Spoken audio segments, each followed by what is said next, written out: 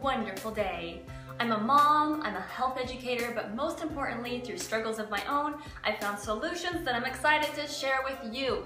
And today I want to talk to you about setting up your home workout gym space.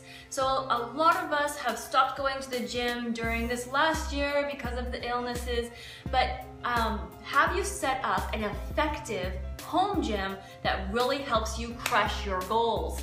Now, I've moved quite a few times over the years, and I've learned over moving again and again what really worked well for me, and as I help my clients as well set up their gyms, what usually helps us to stay focused and make the most of the time that we give to exercising. So here's 5 things that I recommend that you make sure that you have in your home workout space so that way you can get the most out of your workout.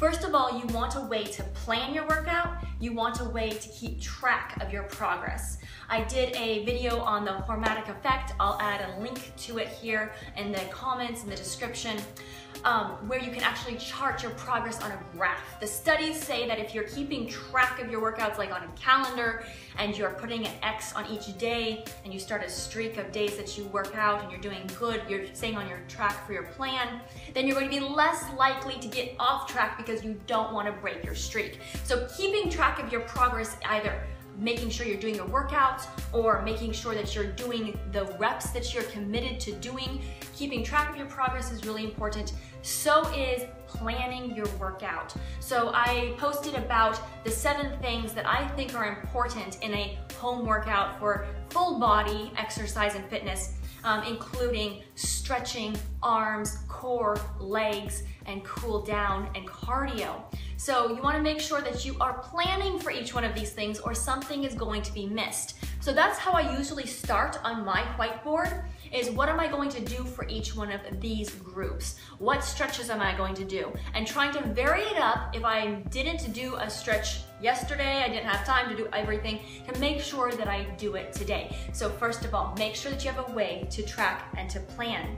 Number 2, you want to make sure that your equipment is easily accessible. You want to make sure that it's in your workout area and not around the house. If you're going to be working out, like say water jugs, a lot of us start with non-gym equipment for our fitness, and that's fine, but make sure it's in your workout area. Otherwise, it's really easy to get distracted and off track.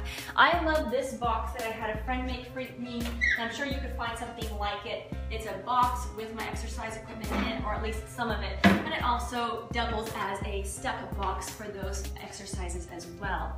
So either put it close by in a closet or put it in a box. Just make sure that it's accessible and in your gym space. Okay. Number 3, we need to have tools of feedback. We need to know if we're going to be doing our form correctly and if we're going to be training incorrectly. So a lot of us have these little muscle imbalances and we don't even realize it. Now, if you have a coach, if you have a trainer with you at home, every time you work out, that's great. And they can tell you what you're doing incorrectly and help you fix it.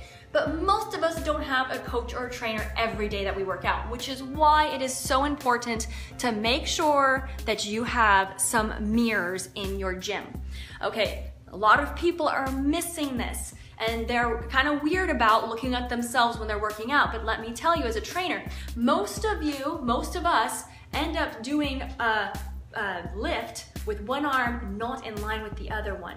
We're training our muscles incorrectly. This is going to affect things like our skeletal structure and get us out of alignment, and all different kinds of problems can continue from there. Whereas if we had a simple feedback system where we could see what our form looks like, we can correct that and help retrain our muscle imbalances.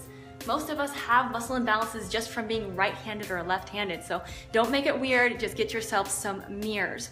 Okay, so we got the way to plan and record. We have the equipment. Another note on equipment, make sure that you're having equipment for cardio and for resistance training. You want to make sure you target the arms, the core, the legs. So if you have any questions about what kind of equipment you need for that, you could check out my channel, Lifestyle to Thrive, on YouTube, or message me, send me a question and I'd be happy to cover that for you.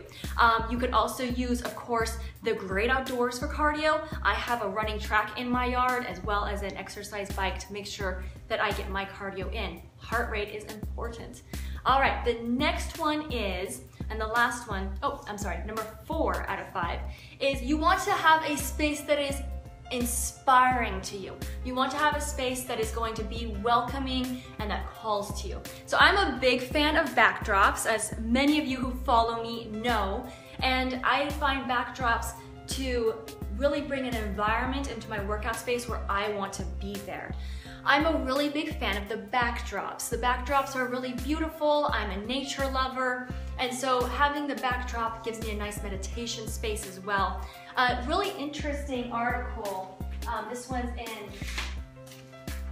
the Journal of Frontiers in Psychology. Talks about how having something green can really help with the workout. So it says, studies have shown that a walk in nature can reduce anxiety. Even just looking at photographs of greenery for less than 1 minute can give you a mood boost.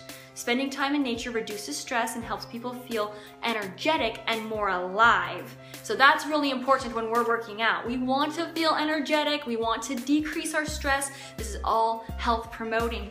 So I love nature, and so I use a lot of nature backdrops, but you have to find what really motivates you. So if you are a baseball player, you're going to want to put baseball posters up maybe. If you are an ice skater, then it's going to be ice skating, and on and on. So find the reason for why you want to be fit, and then surround yourself with images that inspire you in that area. You also want to make sure that you have some music. Like, did you guys know that if you have a rhythm playing, it will actually sync with your heartbeat. Your heartbeat will sync to the music that you're listening to. This is a cool thing that I learned in martial arts, where we start our competitions with a drum, bum, bum, bum, bum, bum. It was to prepare our heart rates for what was coming in the competition. So you want to make sure that you have some music going. And I have a little speaker here I can use, but most of us use our earbuds. But make sure that's prepared beforehand, so that way you can stay motivated and inspired. Number 5, you have to make sure you're staying hydrated in your home gym. Especially as we're getting into the cooler winter months, it's more difficult to make sure that we get enough water every day because we don't feel thirsty. But when we're exercising, most of us are breaking enough of a sweat that we start to feel thirsty. So this is really important to replenish our water and our electrolytes, which is why I really love our complete nutrition system. We have a hydration and electrolyte product that's no artificial colors, no artificial flavors or sweeteners. It has vitamin C and B complexes, and it tastes great. I love the orange flavor. So make sure that your workout area has some way for you to be replenishing your fluids and your electrolytes. All right, so one more time, 5 things. We want to make sure that we have a way to record and plan. We want to make sure that we have the right equipment available, and we're not going to be running around trying to get it there. And we want to make sure we have a feedback system, some kind of mirrors or something, so that way we are using our form correctly and we can correct ourselves if we start to get off track. We want to make sure that we're staying inspired and motivated. Surround yourself with art, surround yourself with images that are interesting and motivating to you, and stay hydrated. So if you guys don't have amazing nutrition, message me. I love to help people start their wholesale accounts and help them to really enjoy the benefits of having clean nutrition from this nutrition system that I love and coach with. Please like, please share. I would love to hear from you. I hope this brought some value to you and your training. I hope you guys have a wonderful day and a lifestyle to thrive. Bye-bye.